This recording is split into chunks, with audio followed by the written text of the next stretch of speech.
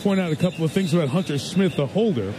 He's the first NFL specialist to run and throw a touchdown in the same season. Remember, he ran one against the Giants in the opener, and then he threw a touchdown pass to Mike Sellers in the game against Denver. So Danny Smith, the special teams coach, is showing a full bag of tricks this year. Yeah, do it again. Why not? Why not? And they'll send Gano in motion. And Smith, with the rush, will put it up. What in the wide world was that? Bruce Johnson with the interception. This is embarrassing. Johnson to the 40. Johnson to midfield. And taken out of bounds at the 45-yard line. And listen to this Christmas greeting.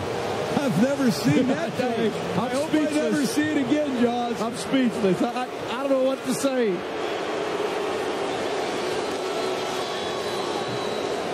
They say it all. Well, watch the shift. The guys are going to shift to the left again. And I think Hunter Smith is looking over here to see the deployment. Obviously, they have a number of guys in here, so he motions the kicker out. How about that protection? They don't even protect for their kickers here in the first half. I have never seen that play when you have a chance to get something on the board before the half. Hey, we said the Giants can't let anybody behind them. They had 6 guys waiting there.